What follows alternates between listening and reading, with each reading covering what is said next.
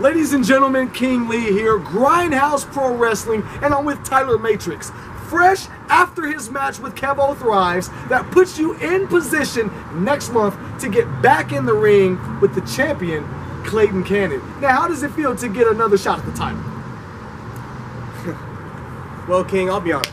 I am thrilled to get another shot at the title. Obviously, that's what we come here for. We come for accolades, we come here for championships. But I'm not too happy about how we got here because, I mean, let's be honest. Tonight, I didn't beat Kevo Thrives. You didn't, but still, I was impressed by what I saw with the in-ring acumen by you. I have a question for you, sir. Not many people get another shot to come around the block and get another shot at that brass ring. So next month, October 30th, what are you going to do to secure the bag?